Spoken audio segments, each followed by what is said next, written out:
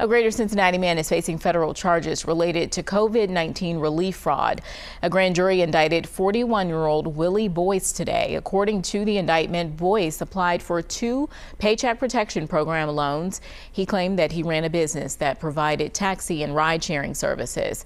We're told in his application, Boyce falsely claimed his income and submitted a forged bank statement. He received more than $40,000 in COVID-19 relief loans and allegedly spent that money at Gucci, Louis Vuitton, and other stores. He is charged with 4 counts of wire fraud.